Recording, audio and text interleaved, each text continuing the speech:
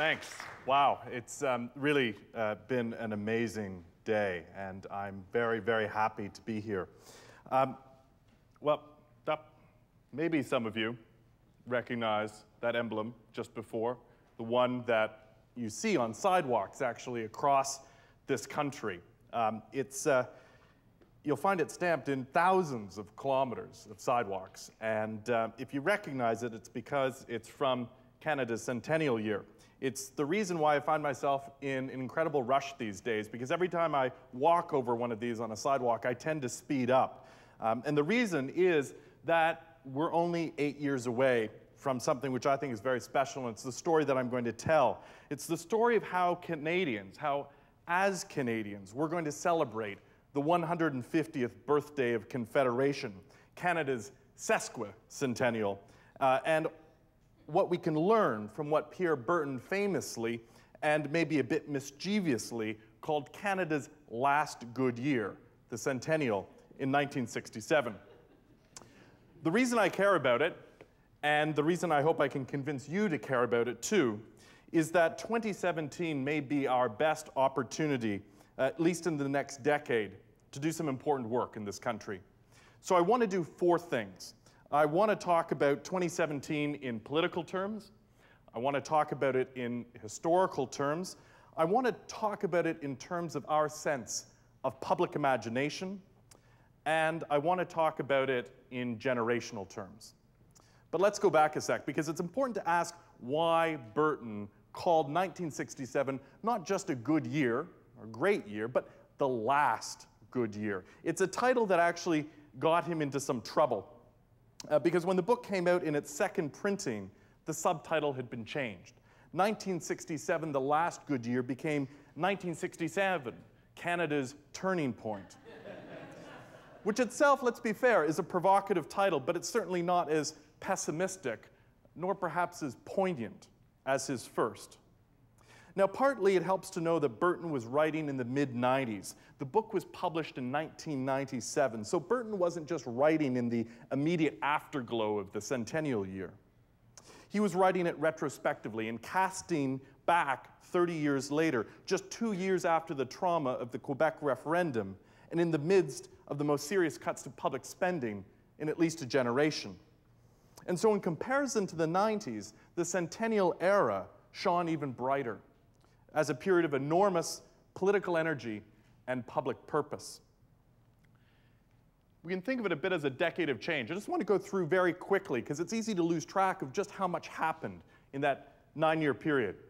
In 1960, we got the Bill of Rights, and First Nations were given the right to vote. In 1961, we inaugurated the transatlantic phone system, and the Queen called our Prime Minister. But only a year later, we became the 3rd country to put a communication satellite into space. And 2 years later, we started walking around with these social insurance cards in our pockets. In 1965, we saluted a new flag, and Toronto opened a new city hall. And in '66, CBC flipped the switch on color. We got the Canada Pension Plan. The Bloor Danforth line started to cut its way across Toronto. Montreal got Metro. And as Canadians, we got Medicare. In 1966, we sang a new anthem. We opened a national library. We began to award the Order of Canada. We attended this extraordinary World's Fair in Montreal, Expo, and 1,000 people came to see the first 8 acts in Toronto's Carabana. But it continued, because in 1968, homosexuality was decriminalized, divorce was reformed, we started riding around on these double-decker green trains, came GO Transit, and the armed forces, the Navy, the Air Force, it was all amalgamated into the Canadian Forces. And in 1969, we opened the National Arts Centre in Ottawa, which, let me tell you, was every bit as important to the country in that generation as getting an opera house was to our own here in Toronto. And, of course, official languages came into effect. As a country, we started and ended the decade in very different places. It was an era of metamorphosis and reinvention. And by the end of the decade, you had public health care, a pension plan, and social insurance. You had new national symbols, institutions, and awards. You had better infrastructure. You could travel more easily and communicate more effectively in both official languages. And little of this was because of Centennial. But what Centennial did was establish a milestone, a goalpost. It was powerful because it focused everyone's attention on three questions. At 100, where are we? Who are we? And where are we going? And in this way, Centennial was a useful device. It had a political effect. It was catalytic because it gave us a public occasion to ask these questions in an open and free way, outside of the sort of public crisis that normally spurs these debates about radical change. Instead, the spirit of Centennial allowed us to propose some new ideas about how, as a society, we would live together. Or at least I think this is what two people, Roby Kidd and Frida Walden, may have had in mind. Roby and Frida probably did more to shape the spirit of Centennial than anyone else, though I'm sure they probably refused the credit. Roby was the first Canadian to get a PhD in adult education. He was what you might call a proto-social entrepreneur. And Walden, she ran the Hamilton Public Library system, and so she saw firsthand the transformative power of literacy and education. Kidd and Walden each understood the value of what today is called lifelong, self-directed learning. And they shared the belief that a good society is one that encourages curiosity and self-discovery and improvement. And together they were among the first people to recognize the opportunity that a Canadian centennial might contain. And I believe that in doing so, they helped to set the stage for what would follow. You see, 10 years before Centennial, before anybody else, in 1957, they organized a conference. And it drew together 32 different organizations. And a year later, they met again, and soon after, the Canadian Centenary Council was created. It was a voluntary organization whose purpose was to get people thinking about 1967 and press the government to get moving. Because it wasn't government that led the way to 1967. It was citizens, like Roby and Frida. And they managed to embed this idea that Centennial didn't belong to the government. It belonged to Canadians. And it would be up to Canadians to decide just how they intended to celebrate, encouraging curiosity, self-discovery, and improvement was what they hoped Centennial would help to do.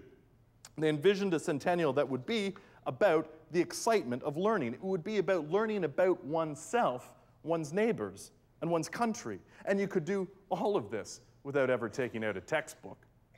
And what's so extraordinary is that when Canadians by the millions took up this invitation, exceeding anyone's expectations in Ottawa, and staged thousands of community events and initiatives, they began to see for themselves that despite their differences from one region to the next, what they shared was this desire to celebrate. And for Canadians, in 1967, it didn't matter if your idea of celebrating was to build a UFO pad in St. Paul, Alberta, stage a bathtub race in BC, launch a Caribbean festival in Toronto, or a historic reenactment in PEI. The point was the people were taking charge. They were spontaneously, joyously, mixing and burning centennials clear across the country. And if it was Expo, that extraordinary and visionary fair that created the most artifacts and affection and drew the most media attention and lodged in our minds this idea of global citizenship, citizens of the world with passports in hand, it was still these community initiatives that created the real sense of belonging to the country we call home.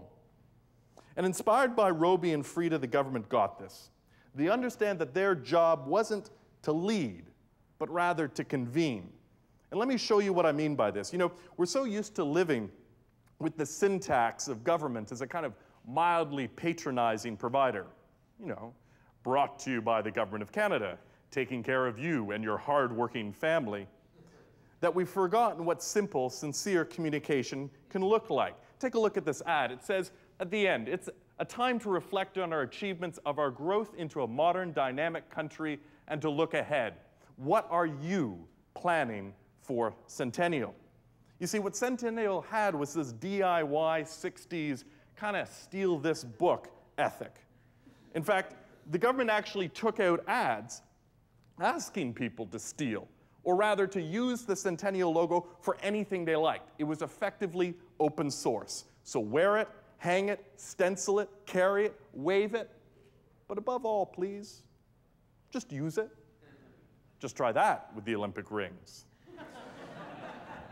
You see, I think the real legacy of Centennial was that it gave Canadians permission to be imaginative and to do their own thing, just at the same time, so we could learn from one another. And you know, last year we watched an election in the US where the president challenged Americans to have what he called the audacity of hope. And I don't know if this scans quite as well in Canada, because by and large, Canadians have hope. But what we sometimes forget is the audacity of our imagination. Because it's always been this imagination, our commitment to fair play and our hard-headed northern attitude to mucking in and solving problems that makes Canada what it is. And as Canadians, I think we're at our best when we follow the logic of fair play and allow it to carry us to radical conclusions. When we use our imagination to push beyond old divides and create new conventions and commitments to one another. And I'd like to argue that in the run-up to 2017, we need to give ourselves permission to get imaginative as a country again.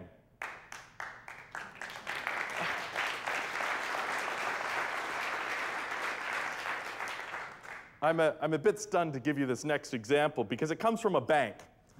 And it's not exactly your usual source of wild-eyed aspirational thinking, but just bear with me here, because it says in its monthly newsletter, it says, you know, we've got cultural deficits. They're things that a country settled nearly 350 years ago and politically united 100 years ago. We should have this stuff by this point. We need stuff for the production of music and plays and ballets and all expressions of our artistic nature, for the training and use of athletes, for the development of minds, through lectures, study groups, exhibitions, and TEDs. Instead of bronze plaques and marble monuments, we might unveil significant community improvements, like new parks, new houses replacing slums, new city halls, new community buildings, libraries, and museums. And this is the most magical line. These are things we want anyway. And preparation for our centenary gives us the opportunity and incentive to get them now. You know, it's a bit startling to realize that a gray 1960s bank has something to teach us about thinking not only big, but about how we frame and imagine our collective aspirations. And today, as then, there's no shortage of opportunities and injustices to address. Some are in our backyard, and others are going to require wholesale political change and new institutional settlements. But my point, like the banks, is that the sesquicentennial is a good excuse for going after them. I want to quickly show you some posters, in part because they're so gorgeous, but they also do a good job of conveying this energy. And finally, this ad, which is almost earnest beyond belief. It says in 1967, we learned a lot about ourselves as a nation. Let's not stop now. Let's enjoy this new knowledge of ourselves and make every year to come one of excitement and discovery. We'll just call it 1969, Centennial +1, and keep on going. You know, it has all of this incredible enthusiasm and tenderness about it, and we might almost be inclined to reject it because of that out of hand.